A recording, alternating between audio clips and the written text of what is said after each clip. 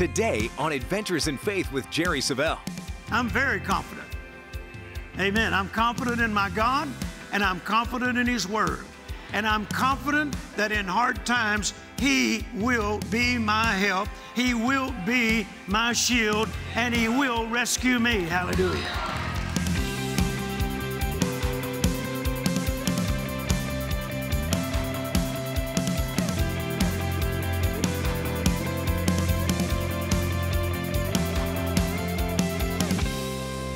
Now let's open our Bibles to Psalm 33. Psalm 33, and once again, this is part one of a three-part series that I'll be doing, and I'm going to entitle it, In Hard Times, God Will Rescue You. Now, in Psalm 33, beginning in verse 18, Behold, the eye of the Lord is upon them that fear Him, upon them that hope in His mercy, to deliver their soul from death and to keep them alive in famine. Underline that phrase, to keep them alive in famine. Our soul waiteth for the Lord. He is our help and our shield. For our heart shall rejoice in Him, because we have trusted in His holy name.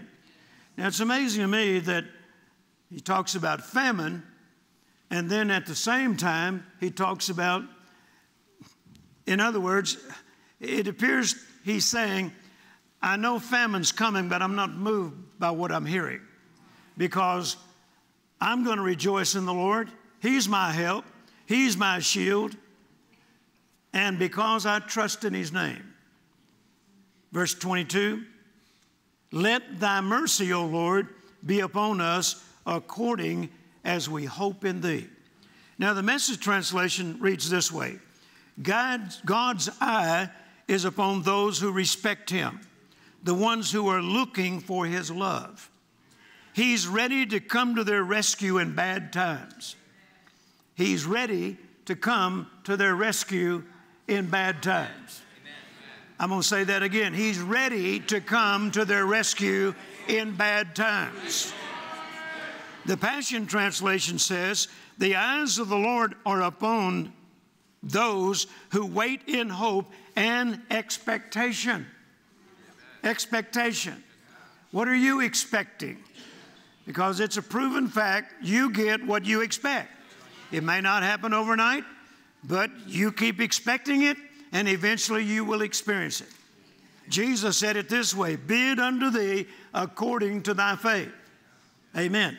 Faith and expectancy are closely related. So what you expect is what will happen. How you exercise your faith and what you exercise your faith for is what you will experience, praise God. And the Bible says the just shall live by faith. Their lives shall be sustained by their faith. I have faith in God. I have faith in His Word.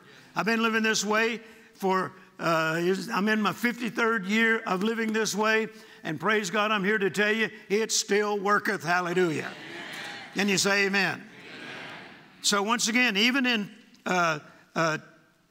times of trouble and famine, we are to expect God to be our help. Now, the word expectation means anticipating with confidence. Anticipating with confidence. Look at your neighbor and say, I'm a confident person. Now, many of you, your face didn't express that. Say it with a big smile this time. I'm a confident person. Amen. You know, a lot of people confuse confidence of people of faith with arrogance. Being egotistical. I'm not an egotistical person. Amen. I'm not an arrogant person. People that know me well know I'm not an arrogant person. To know me is to love me. Hallelujah. But I'm confident. I'm very confident. Amen. I'm confident in my God, and I'm confident in His Word. And I'm confident that in hard times, He will be my help. He will be my shield, and He will rescue me. Hallelujah. Anybody agree? Give the Lord a shout. Hallelujah. I'm anticipating, no matter what comes down the pike, so to speak, God will rescue me. Hallelujah. Expectation also means looking forward to a future event with reason to believe that event will happen. Amen. Now, what am I expecting where a future event is concerned? I'm expecting God to rescue me. Amen.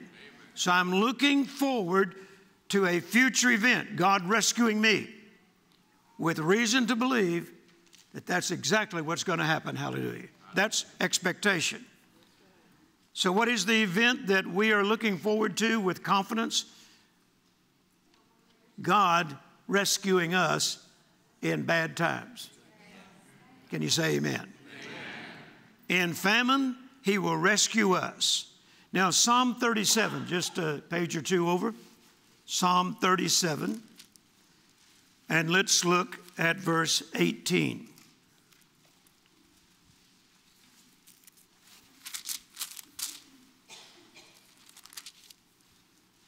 Now let's back up to verse 17.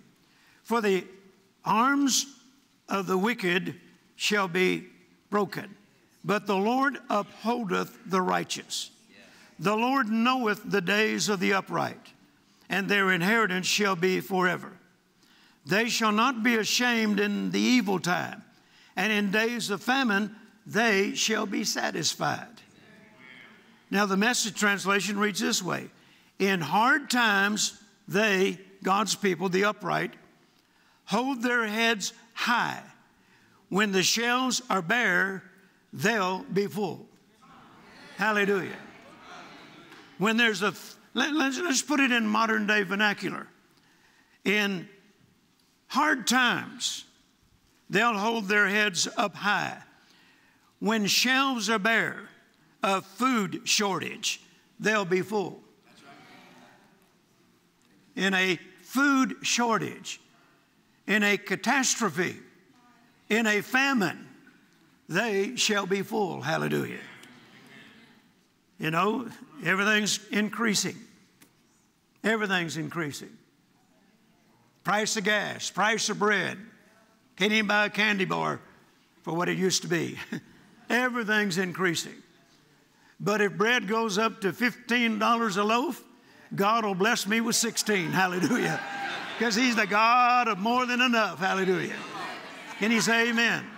If gasoline goes up to $25 a gallon, He'll give me $26 for every gallon that I put in my car.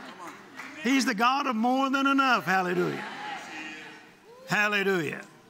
Now the Passion Translation says, even in a time of disaster, He'll watch over them and they will always have more than enough no matter what happens. Listen to that.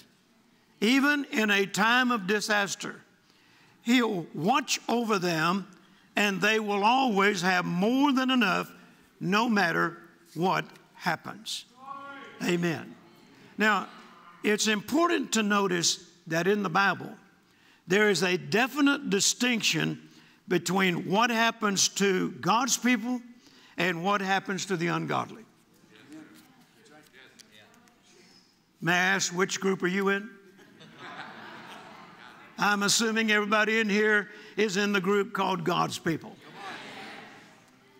If you're not in that group called God's people, oh, we're going to pray for thee.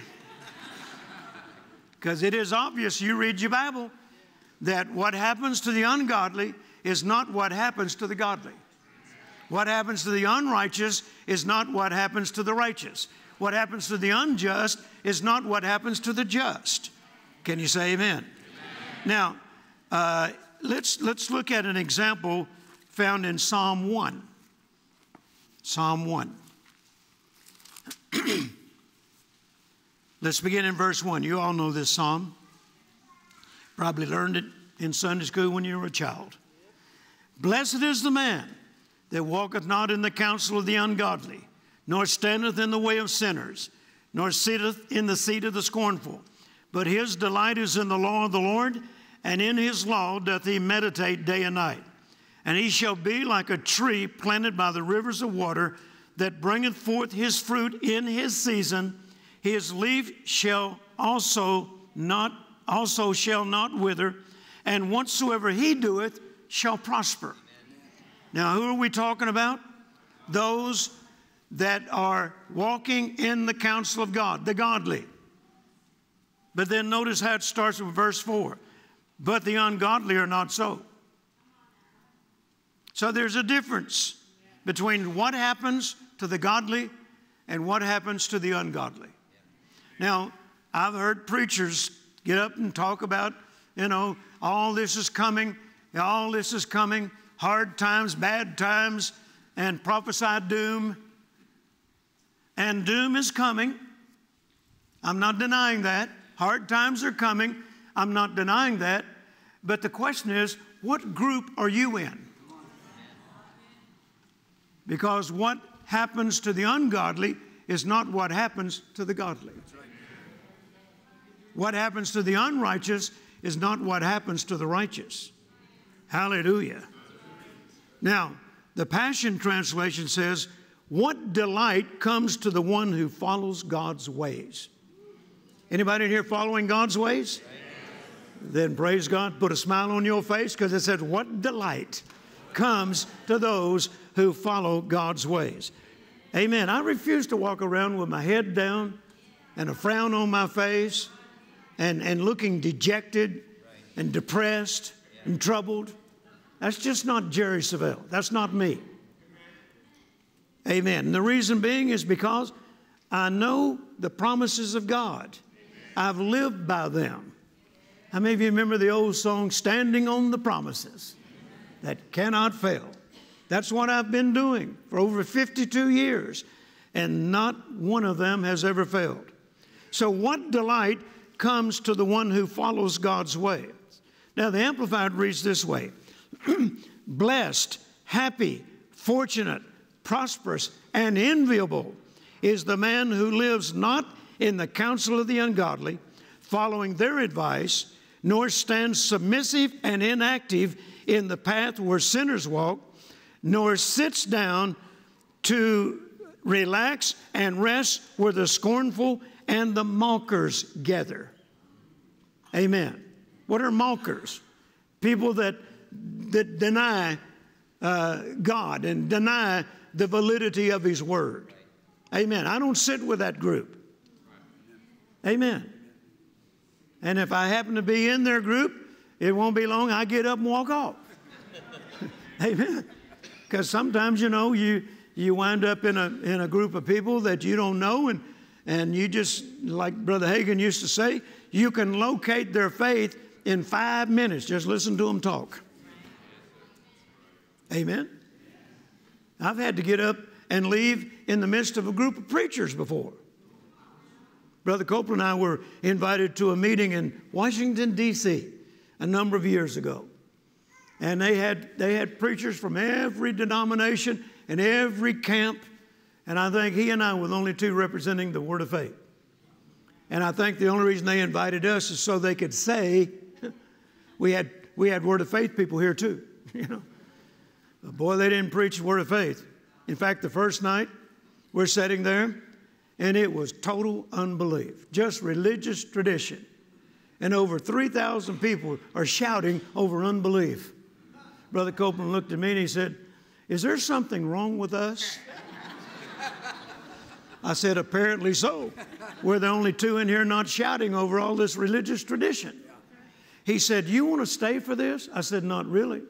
He said, let's leave. I said, sounds good to me. We got up and walked out. He said, what do you want to do? I said, well, we haven't had dinner. Let's go have some dinner. We ate dinner, and then we went back to our room. I turned on the television set. Andy Griffin was on. I said, now, Kenneth, we can sit here and watch Andy Griffin because I know Barney will bring joy to us. Hallelujah. Because we sure weren't getting in that meeting with all them preachers. Amen. Sometimes you even have to get up in a group of preachers. So notice it says, we don't sit down and relax where the scornful and the mockers gather. People that talk against God, talk against His Word, don't believe in the validity of it. I'm not going to subject myself to their unbelief. Amen. Now, verse 2 says, but his delight is in the law of the Lord, and his law doth he meditate day and night. He shall be like a tree planted by the rivers of water, that bringeth forth his fruit in his season. His leaf also shall not wither, and whatsoever he doeth shall prosper. Anybody like prospering? Then follow the advice in Psalm 1. Hallelujah. Whatsoever he doeth shall prosper. Now, the Passion Translation says it this way. His passion is to remain true to the word of I am, meditating day and night on true revelations of light. He will be standing firm like a flourishing tree planted by God's design, deeply rooted by brooks of bliss, bearing fruit in every season of life. He is never dry, never fainting, ever blessed, and ever prosperous. Woo, that's something to shout about, praise God. Ever blessed, ever prosperous, hallelujah. Praise God, I'll drink to that. Amen. This is what the righteous can expect. This is what the godly can expect. But notice what it says in verse 4, particularly from the Passion Translation, but how different are the wicked. Notice what we just read, that the righteous can expect is not what the ungodly can expect. I'll ask you again, what group are you in? Everybody in here in the group called the righteous, the upright? Amen. Then you can expect different results in times of trouble, times of famine, than what the rest of the world is going to experience. Amen. That's shouting ground, folks. Hallelujah. But how different are the wicked? Verse 5 from the Passion Translation goes on to say, nothing they do will succeed or endure for long. Nothing they do will succeed or endure for long. And in verse 6, he repeats it and says, but how different is it for the righteous? How different is it for the righteous? You say, why you got a smile on your face, Brother Jerry? Because of this. Why you got a dance in your step, Brother Jerry? Because of this. Why aren't you sad like others? Because of this. Why aren't you depressed over all this bad news? Because of this. Hallelujah. I got something else to rely upon, praise God. Now I ask you once again, if you're one of the righteous, and you're one of the upright, and you're one of the godly, are you obligated to expect what they are going to get? Not at all. Amen? Will everybody experience the same thing? Not at all. It just depends on what group you're in. Let me remind you of this truth. Jesus said in John 17 and verse 16, they, his followers, are not of the world, even as I am not of the world. Look at somebody and tell them, I'm not of this world. Tell somebody else, I am not of this world. I'm in it, but I'm not of it. Say it again. I'm in it, but I'm not of it. Hallelujah. That means I do not have to live by their standards. I do not have to live by their beliefs. Amen. I don't have to follow on the path that they're on. Hallelujah. Now, the Message translation says, they didn't join the world's ways just as I didn't join the world's ways. In other words, he's talking about his followers. They don't join the world's ways. I haven't joined the world's ways. Like Brother Copeland said one time, some of you people have gone through 3 crises that Gloria and I didn't even know anything about. Because we don't follow the world's ways. Now, I'm not oblivious to what's going on in the world. You know, my iPhone, I didn't ask for this. I didn't sign up for it. I don't think I did. But these breaking news reports pops up on my phone. Sometimes in the middle of the night, I hear my phone beep or a light comes on. And I'll look down to make sure it's not somebody, you know, one of the family members or something needs me or something's going on. And I'll look down, and in the middle of the night, and some stupid thing with, there's a food shortage, there's a famine coming. Oh, come on, I'm sleeping. I know it's coming, but that don't mean I have to join it. Amen? Like my mama used to say, you know, my best friend growing up lived across the street from me, Kenny Hennard. And Kenny and I were always doing something together. And we wanted to go play pool at the pool hall. And it was, the only one back then was downtown Shreveport, Louisiana. And it was called the Subway because it was in a basement. And Kenny and I wanted to go play pool. And Mom said, "You're not going." I said, "Why not, Mom?" She said, "That's not a good environment." I said, "But Kenny's going." She said, "I don't care if Kenny's going, you're not going." I said, "Well, why not?" Now, I always had in my mind that because I was so small for my age, that Mom was always, as they said back then, keep me under her skirt tail or whatever the phrase was. And I wasn't big enough to take care of myself, And I always thought that's why she wouldn't want to let me do what other guys do. But no, she didn't want me in that environment. We didn't know anything about drugs back then. But I later found out if you wanted to know something about them, the pool hall was where you could get the information, And no, you're not going. I don't care if Kenny's going, you're not going. If Kenny jumps off the bridge in the Red River, you going to join him? That was always her,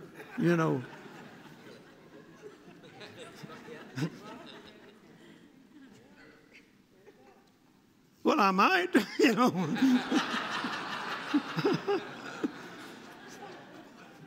Because I did have a habit of jumping off bridges, But she said, "Well, you're not doing it this time, Just because Kenny jumps off the bridge, you're not jumping off the bridge." That was always her thing, So just because the rest of the world is screaming, crying, pulling their hair out, we don't have to. We're not of this world. We're in it, but we're not of it. Can you say amen? Amen. I haven't joined the world's ways. I'm living my life by God's ways. Amen. Now, let's look at John chapter 16 and look at verse 33. I remember the first time I ever read this verse. And shortly after that, I was invited to speak in a little church, they said it was full gospel, but after I got there, I found it was full of something, but it wasn't gospel. And a little tiny church, little wood frame church on the far side of town there in Shreveport.